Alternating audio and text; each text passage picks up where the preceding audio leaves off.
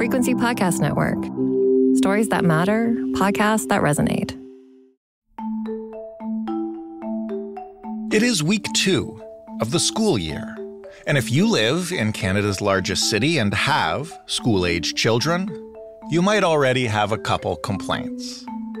Personally, I got a note about a school near my house that has a pool, but no swim instructors, so the kids have no swim class. At my own daughter's school, they've sent us not one, but 2 separate requests for donations already. One of them is for a snack program to help make sure the kids aren't hungry while they're learning. Another is for a carnival which will raise money for what the school calls enrichment initiatives, which include, I'm reading here, science in the classroom, coding, and literacy supplies.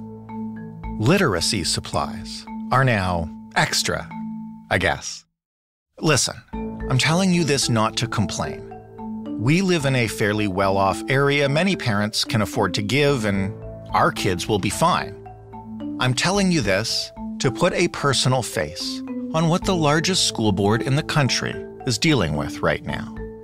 Now, I've mentioned some fairly small things, but there are much bigger issues all across the Toronto School Board.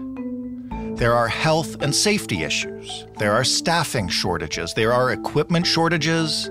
And every single semester, trustees and teachers and principals are choosing what to cut and what they can keep, but never what to add. So how did it get this way? Well, it happened over decades. And this story's not just a Toronto story, it's happening elsewhere in Ontario, and it could happen anywhere, to any school board.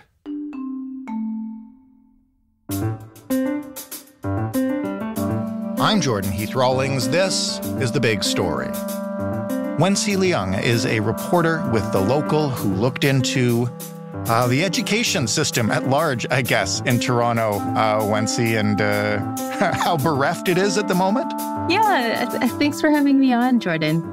Of course. I wanted to start, I know this changes from province to province, but in Ontario, how is education funded, and how did it used to be funded? What was the major inflection point? So pre-97, school boards were funded by a mix of provincial funding, and also they could independently raise money for themselves through municipal taxes, through property taxes.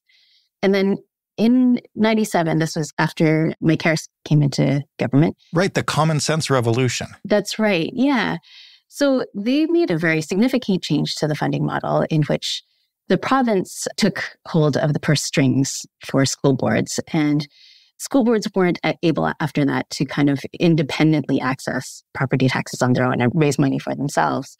So the province essentially kind of doles out buckets of money to these school boards for X, Y, and Z. And what the province really did was also define what education funding means, and that was really kind of narrowed down to reading, writing, and arithmetic, that kind of like back to basics type of education.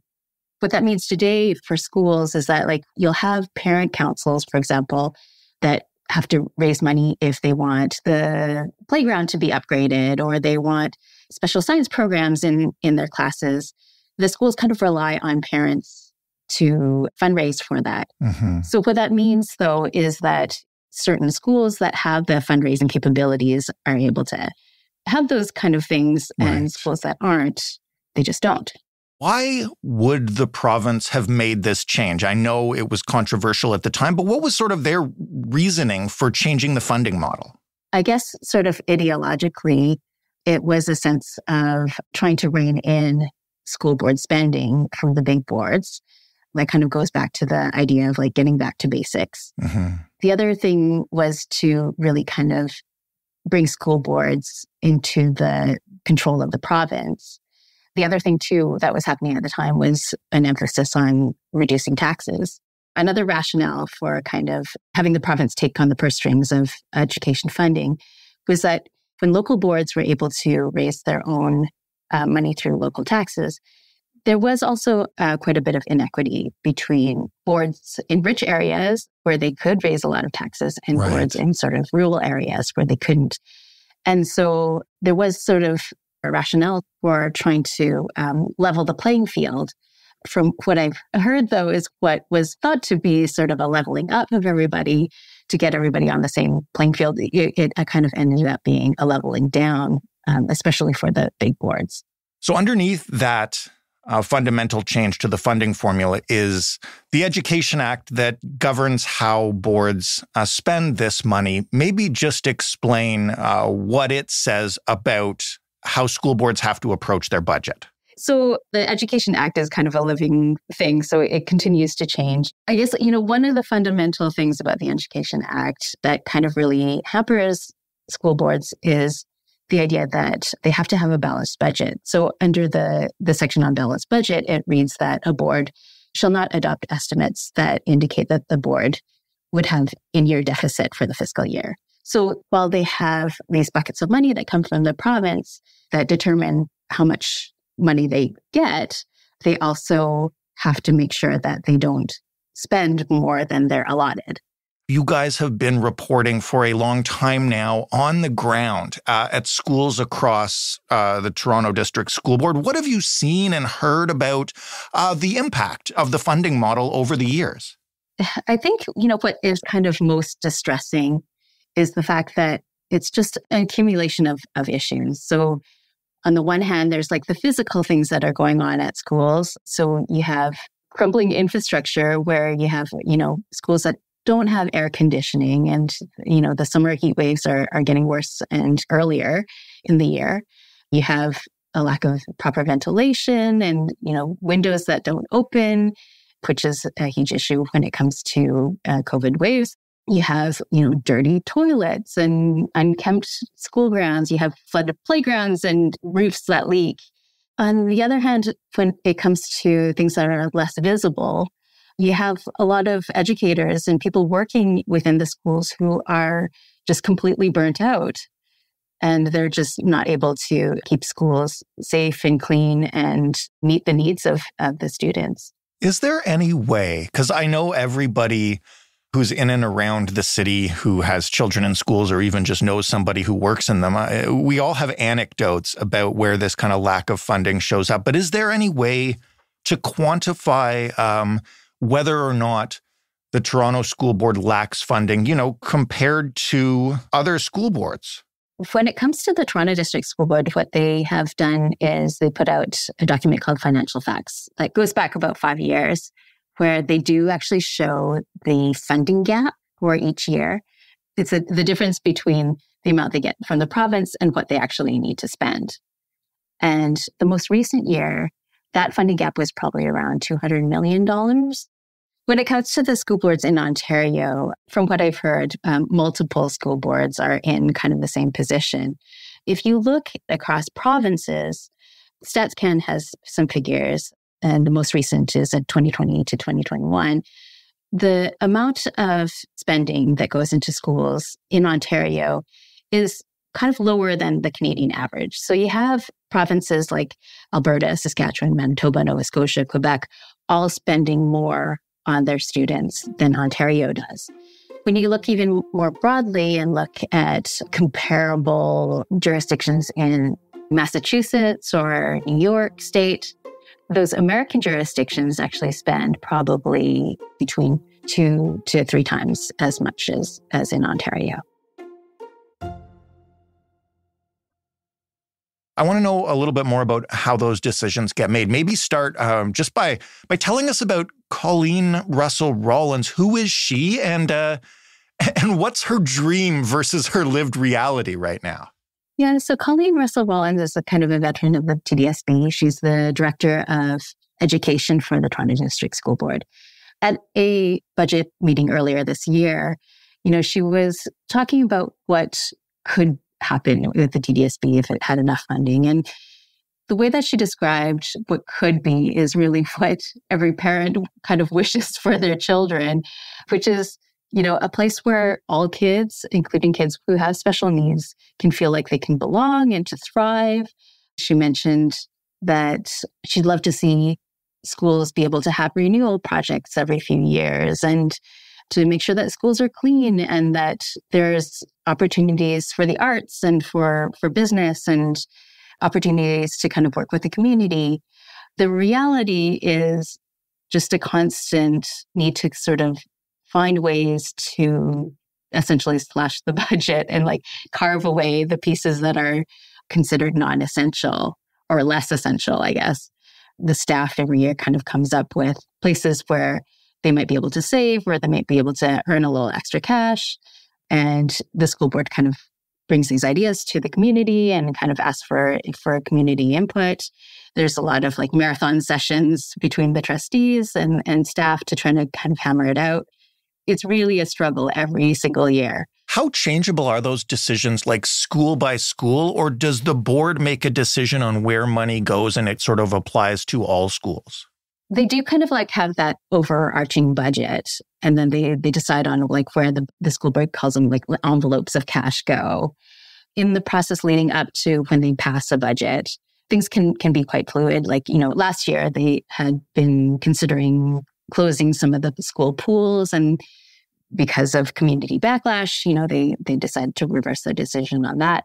So it can change, but the issue is like when you spend money in one place, it means oftentimes just taking money away somewhere else. What happens if they just don't balance the budget? Yeah, that's a great question. And it's something that one of the parents that I had spoke to, who has been leading a parents' effort to try to get the Toronto School Board to have a no-cuts budget, she was pushing to have the board refuse to balance their budget for this coming year. What that would have meant, though, is that the province would likely have stepped in, probably would have appointed an administrator to kind of do those cuts and try to balance the budget for them. One of the things that this parent group was saying is, though, if there was an administrator that was appointed to handle the TDSB's budget, at least there would be somebody that they could kind of hold their feet to the fire. So right now, what she was saying is that when parents complain to the school board says, well, we can't do anything because it's the province. And when they complain to the province says, no, you have to go to the school board. So it can be very frustrating. And really, there does need to be some more sort of accountability and someone to answer to these parents. Are there any other options that the TDSB or other boards, I guess, in the province facing this could take that don't involve, obviously, a giant influx of cash from the province? Like anything that they could do to use the money differently or try to find other revenue streams? I think they're really stuck because the province is in control of what they get. So like I said, schools can rely on school councils to raise money for things that aren't like the core education, the reading, writing, arithmetic, and all that. But it really depends on your neighborhood and whether parents are able to raise enough cash. When it comes to solutions, I don't know what they are yet. We're still doing the reporting and still trying to figure it out. What I've been hearing time and time again is that our society really kind of fails to recognize the importance of public schools as they should. So there's a tendency, I think, to think of public education as something that concerns parents, concerns people who are working in the education system, and concerns students. But I think in reality, the public education system is something that should concern us all, because in it is where our future citizens are developed, where our future employees are developed, where our future employers are developed. So you don't need to be a kid in the system or a parent or a teacher to be concerned about the actual school system. Really, the socioeconomic health of our communities really depends on it. Well, that gets right at the last thing I wanted to ask you. We talked briefly about the impacts of this lack of funding on schools. What about the impacts on kids? And, one of the things you mentioned a couple times is the lack of special needs support. I know that there have been stories, I think, including some from you folks, about how difficult it is in classrooms right now. And, since the pandemic, how many behavioral problems we've seen in some kids. Yeah, the issue of special needs comes up again and again in the conversations that I've been having with parents and educators. There has been a recent move for inclusion and schools. And that means to, instead of have kids with special needs be sort of segregated into their own classes, the idea is to bring them into regular classes. Mm-hmm. The trouble is, however, that in doing so, there hasn't been enough support to make sure that these kids have true inclusion. And so instead, you kind of have kids that are sort of abandoned to the regular school teacher. And you have like a teacher who has, say, 30 kids, several of them who need one-on-one attention to be able to thrive. And without the proper staffing, without sort of special needs teachers, without people who can understand and be able to help these kids, you kind of throw it all on the classroom teacher, which is kind of a recipe for burnout. And it's a lose-lose for everybody. Oh, Wency, thank you so much for this, for all your reporting, and looking forward to reading more of it. Thanks so much, Jordan. Appreciate it. Wency Leung, reporting in The Local. That was The Big Story. For more, you can head to thebigstorypodcast.ca. You can, of course, always send us feedback on this episode, any episode, or suggest an episode by writing to hello@thebigstorypodcast.ca or by talking to our voicemail recorder. Just call 416-935-5935. The Big Story is available in all sorts of podcast players, and as you may know, if you haven't checked it out yet, a new one called Seeker, Seekr. Thanks for listening. I'm Jordan Heath Rawlings. We'll talk tomorrow.